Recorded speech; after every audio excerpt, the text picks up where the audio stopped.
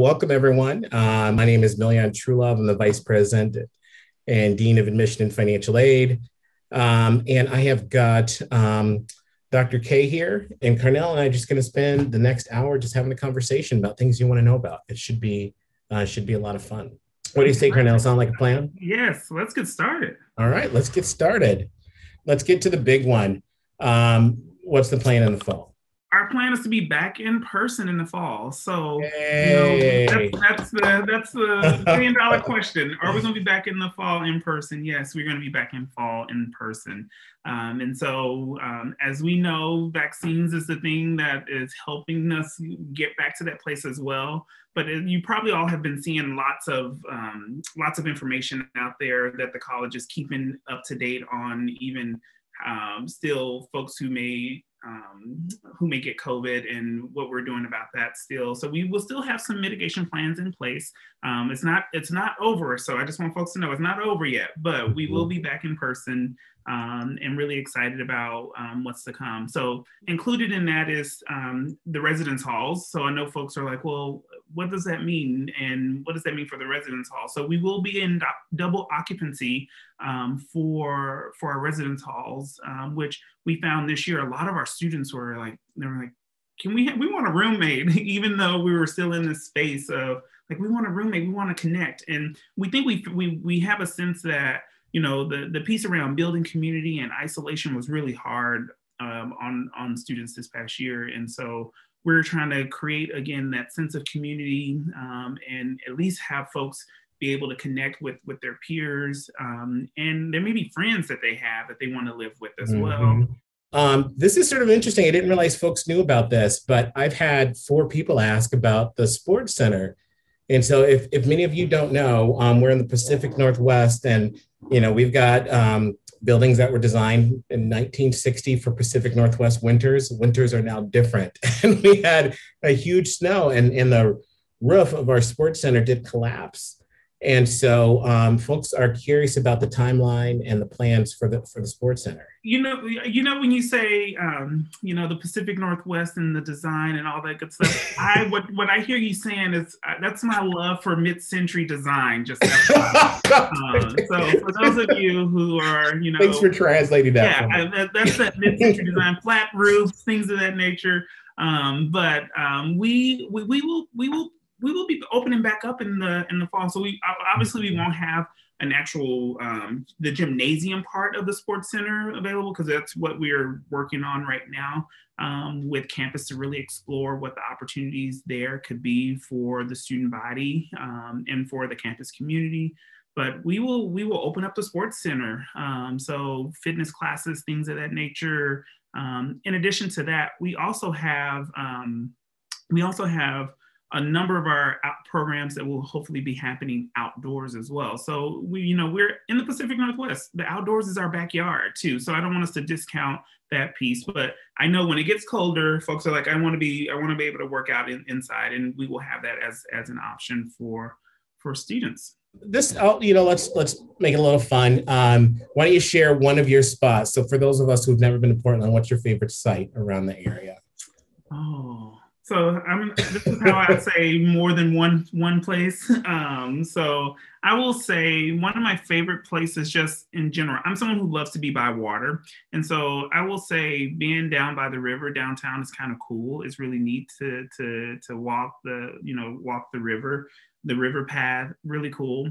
The other thing that I have really appreciated and love is if you haven't had a chance, well, for those of you, when you come to Portland, and even I've heard some of our Portland folks haven't actually went out to the Multnomah waterfalls, which is another just cool piece of like just nature.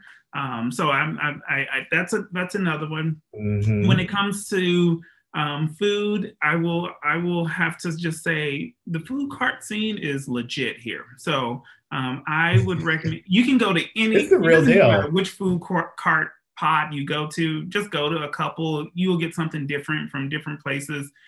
So that's, I think, is another, like one of my other favorite things. What typical issues do we see that students typically have during their freshman year? And what are expectations for parent involvement in supporting students or being hands off? Yeah. So, I always tell this story about in my career of working in higher education, specifically around how parents engage. And so I tell this story. I'm a storyteller, by the way. So sorry if I'm gonna try to get to it very succinctly. I had this conversation with a group of parents one time where I shared with them that I had a parent. We were having a school dance, and it was Halloween, and the parent dressed up during Halloween and showed up to the dance. And I was like, you can't be here. This is for the students. What was the costume though? I don't know if it was like a Freddy Krueger. Like they had a whole mask on, so you couldn't see them. Like, it's the kind of costume you have to commit. Right. it wasn't like a cape. It was right. Like no, it was like full-on mask, everything. And then I've had the parent that has said, we are handling some really sensitive issues for our students and helping them navigate some of the things. And we want parent involvement. And I remember one parent shared, that's your problem. You can figure it out. You can deal with it. And I say, I don't like the extremes. I would say I want to find parents to be engaged somewhere in the middle. We want to be in a partnership together with how we support students. And so that is, when you think about orientation, when you come in for orientation, we have a parent orientation. Think about all the resources that come from that. And then how do you help your student actually tap into those resources? So utilize those, but also stay in the loop of what we're doing. We have resources here, and we don't expect students to come here and be self-made. They have to learn how to take advantage of these resources, particularly with a different set of networks. And our student life is that network, but they can't activate that. And those are active conversations that happen with the student life staff, and those happen with the faculty. Yeah. And I think that close advising relationship is a great example of people who say, I can tell you, particularly in the last year over COVID, I think once every 2 weeks, I get an email from a faculty member, and we're triangulating support for a student because of my role in financial aid. And I'm talking to folks in your office. And so I think for any school, it's going to be a challenge. But what I want folks to really talk more about is how we're intentional about making sure that people don't fall to the wayside. Right.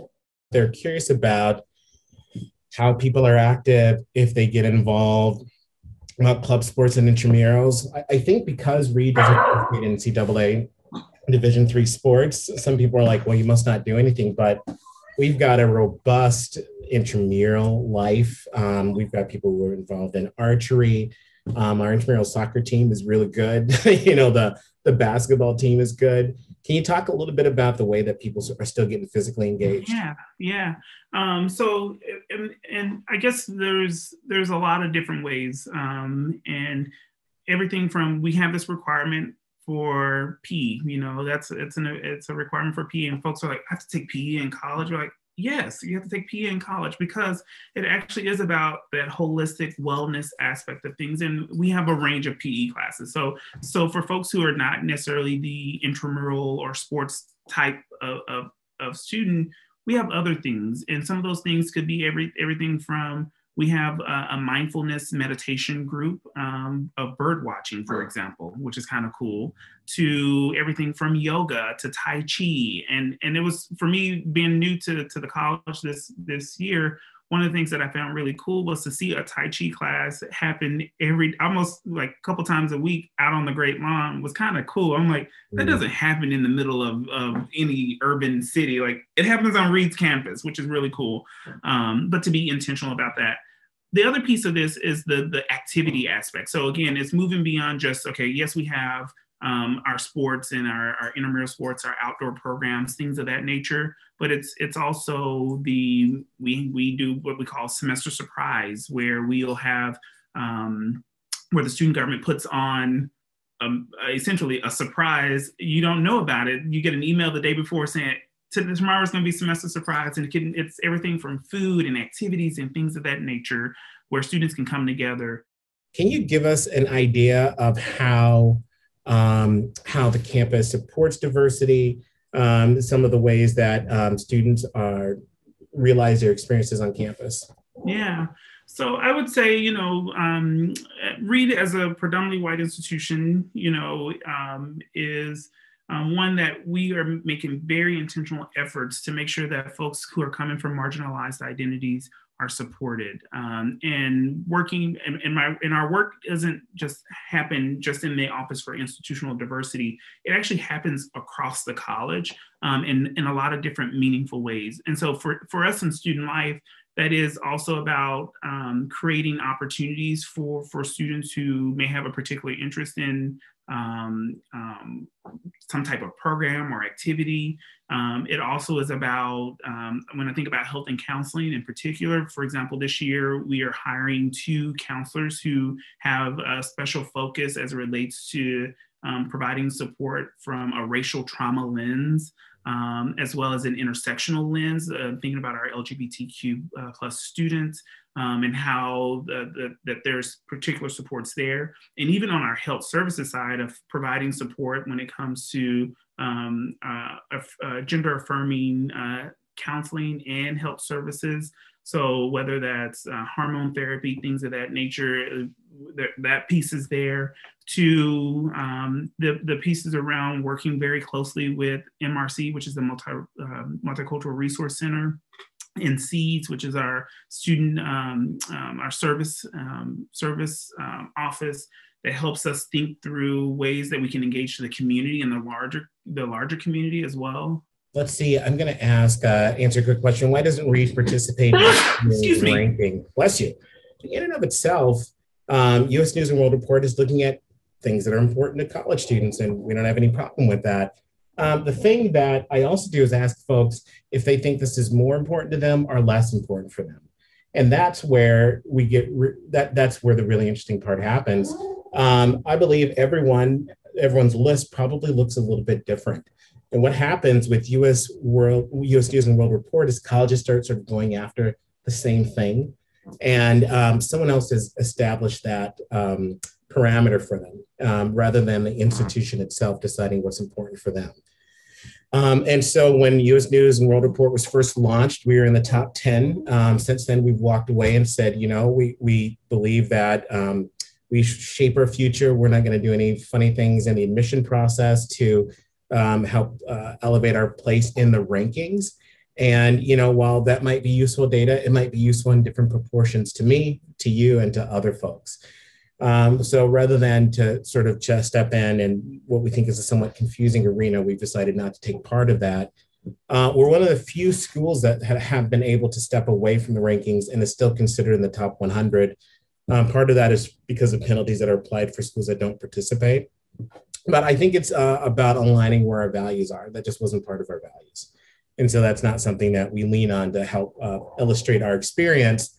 We do a lot of this, talk to people about who we are and what's important to us. What resources do we have on campus to support students with mental health issues? You know, do we have a sense that mental health issues are becoming more prevalent? And how do we help ensure that students stay supported while they're here? Of course, we have mental health supports on campus, and some of those things, as I said, we have a talented health and counseling center. And so I know someone also was asking about, is health services on campus? Health services is on campus. They're walkable actually from the residence halls, and also is our counseling services. So everything from group therapy to individual counseling. And I think one of the things that we learned this year from during COVID, we were able to do telecounseling as well. So we were able to do it in a virtual setting, which actually made it even more accessible for our students. And so that's something we're going to actually continue to do for this coming year, is to be able to have space for students who may not want to necessarily come in person and do their counseling session, but they want to do it virtually. So we will continue to do that, as well as the health pieces too. So we'll be able to do both in-person and virtual with the health aspects.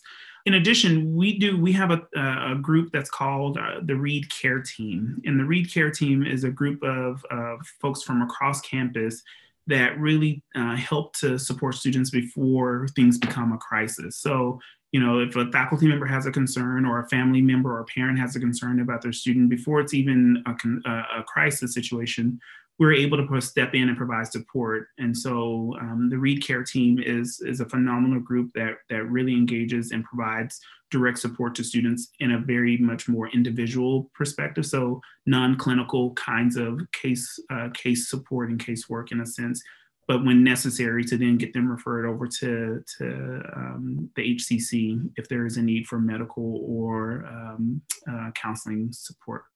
So we have someone who wants to know about substance-free on campus, about drug use on campus and drug culture on campus.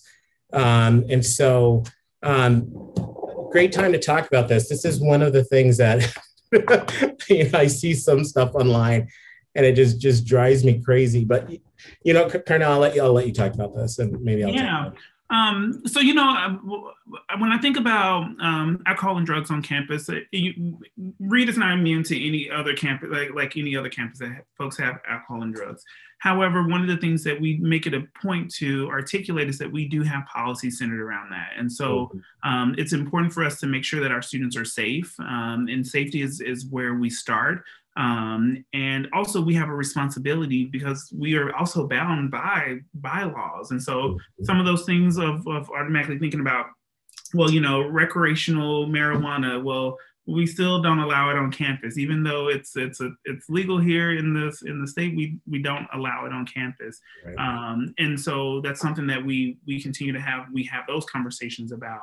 But when I look at over time, and this is actually something that I took a look at when I first started at Reed, was to try to get a sense of, okay, where has Reed been over the years? And I have seen through the data of seeing that there's been a decline of alcohol and drug use on campus, which is, I think, really helpful for me to say, okay, there's this narrative about Reed way before I even got here, maybe even 3 to 4 years ago, that Reed was this school that there are lots of alcohol and drugs constantly. Mm-hmm. And actually, when I look at the data about what that looks like now, that's actually not the same. It's not the story anymore. And so one of the things that I have been doing this year with students in the campus community is trying to re-articulate, okay, here's what the data is saying. Like, this is not our story anymore. This is not the narrative.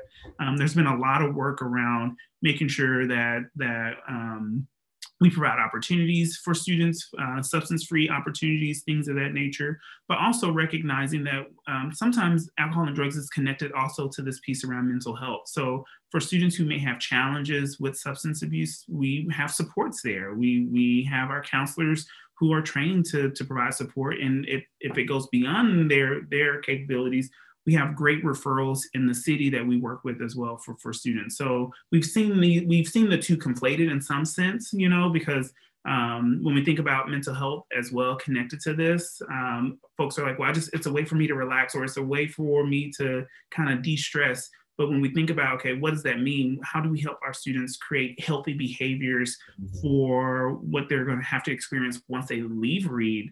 We want to make sure that we're helping to provide mechanisms and ways and coping strategies for students that are not dependent upon alcohol and drugs. Yeah, I appreciate that, Karnell, particularly what you said about it is no longer our story. And, so I've, in my position, I have to be aware of this stuff, and I'm taking a look at national data, seeing that our numbers look the same as, private selective liberal arts colleges. And, back when I had a national comparison, since then, they've decreased by 2/3. They're a third of the incidents that we had even 7 years ago. Right. And so this is a place, and, we're really transparent in the admission process. If that's what you're looking for in a college, this is not the place for you. And I think we're unapologetic about that. But this is also a place that supports our students and makes sure that they can get support in many different ways. But the typical Reed student feels very conversant talking about things that are taboo. And I think that being conversant talking about mental health issues, about drugs, about gender identity is a way that our community reflects inclusiveness and openness. And that's not anything I think anyone would sacrifice, is this really place where you can authentically engage in conversations, no matter your background, no matter who you're from. And I think that's something that's really iconic to this place. And I want to make sure that doesn't get misconstrued. Can you tell us how Senate works? Yeah. I think folks want to get a sense of sort of student life. So Can you tell us how student government orientation and just, the average first year of a student looks like? So just some of these student facing experiences. Yeah. So part of, one of the things that I think about Student Senate, and I actually, before I started at Reed, I had a great conversation with the then student body president as part of my onboarding. I said, I want to talk to Student Senate. I want to talk to the Student Senate leadership. Student senators are elected by the student body to represent them. And so student senators, there are probably about, I want to say, 10 to 12 student senators. There's a student body president and vice president, treasury as well, that helps provide funding for clubs and organizations and activities for students, in addition to helping to address some of the concerns of the student body. And so they're there to provide support and connect with college administration around the various things that are on students' minds. And they also are involved in the welcoming of our students back to campus. So our student senators typically are also involved in lots of different things. So they are just not a student senator. Typically, they may be an orientation leader. They may actually be an admissions tour guide. They are working on campus as well. So they don't just live the life of, I'm just a student senator all the time, but they get the opportunity to also engage students in other ways, in other meaningful ways. And the other thing is that our students come up with lots of ideas. So even if you as a first year student, like, I wish we could be doing this, or we should do that. And you can bring those ideas up to Student Senate, and Student Senate will be like, okay, let's try to get you some funds to put it on. Right. The radio station is another option. I mean, so there are lots of opportunities for our first year students to engage. Karnell, you have experience at other colleges, at other places. You're now here at Reed. What are some of the things that you think are particularly distinctive about Reed, whether it's with the students, the faculty, the staff, or just the overall college? I will say what's really unique is that when we talk about our students and their student success, that's something that goes across the college, not just your faculty members, but also the staff members, even to the place of like, okay, our folks who are working in dining as well. Like, folks talk about student success quite often. And that is something that, as I have worked at other institutions, it's not necessarily very clear and as valued. And so a big part of this is that everyone is invested, and even students are also invested invested as well. The sense of community, the passion that folks have, the pieces around, we do talk about student autonomy, but I have been having these conversations with our students lately about collaborative autonomy, because in its truest form, student autonomy is so individualistic. And the reality is Reed doesn't practice in an individualistic way. We are very much a community, and we collaborate with each other. And so that's been another piece of this that I would say I value, is that students, faculty, and staff are, again, all working toward a common goal. And that's, again, is to make the student experience the best for our students, and to make sure that folks, again, get to graduation. But more than just getting to graduation is that they leave Reed with an experience that they could look back on and say, I'm proud of what I've done, the work that I've done, the academic pieces that I've done, the experience and the relationships that I've built. And that's something that doesn't necessarily happen at all places. So this is one that's coming up often. I know I know the answer to this, Karnell, but are we going to require the vaccination in the fall, the COVID vaccination? So we're not requiring the vaccine. However, we recognize that probably about 70 to 90% of our campus community will actually have had the vaccination. And there are a number of reasons why. Everything from, can we actually mandate it? And some, there's some schools that are mandating, but that's still to be debated here in Oregon, by the way. So it's not just a given. But also, as I said, the majority of folks will actually most likely be vaccinated. We're having vaccination clinics on campus for our students. We will have the vaccine on campus for students in the fall as well, in case we need boosters or anything like that come the fall. So we will have a lot of resources as it relates to the vaccine and providing it to students, but we're not going to require it though. I am going to ask the last question. And Karnell, this is for both of us. I've been saving this one. How do you personally define the honor principle, and what's an example of it that you've seen in action? Is that great? Yeah, that is a great question. I'll let you start. I was not expecting that. I'm still new. That's so rude. I'm still new. I'm still learning. Okay, I'll tell folks what I perceive the honor principle is. This is something that's not codified, but it's something that really I think defines the way that the Reed community approaches our interactions with each other. For me, it's taking in consideration about how our words and how our actions impact other people. So, for example, we don't have assigned parking spaces on campus. I don't know a college campus that doesn't have parking that's for like commuter students, parking that's for long-term parking, faculty and staff. But in my mind, it's the best example of the honor principle. I'm not going to leave my car in the parking lot for 4 weeks if at the spot that's at the very front, if I know that's going to be used for someone else. I'm thinking about how my action will impact other people. And it's very simple, but it's also, I think, one of the best ways to show how the honor principle is not just in these big events and these big moments, but just over the course of your experience, how they're just really small places that it really takes hold. Of course, there's larger places, but I told Karnell this is one of the reasons why I chose to come to Reed, is because this idea of being honest and how you're engaging other people was a high value for me. And this is a place that articulated that up front.